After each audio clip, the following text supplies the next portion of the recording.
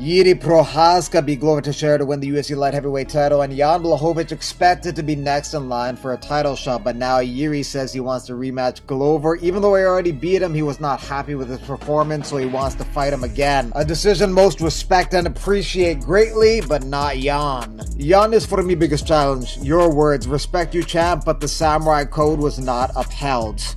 But Jiri had a response with Glover. It's a matter of honor and duty to show pure fight. This is more than a challenge. Just because Jiri says he wants a rematch doesn't necessarily mean the UFC is going to do it, but they might, because they probably don't care either way, because neither Jan or Glover is a big mainstream superstar that's going to make a massive change in pay-per-view sales. So if Jiri wants Glover again, they'll probably be like, whatever, we don't care either way. And since the first fight was so epic and one of the greatest in the UFC title fight history, that definitely helps the cause. Glover is probably thrilled by this because he didn't have to do any campaigning to get the rematch. Jiri just did it for him.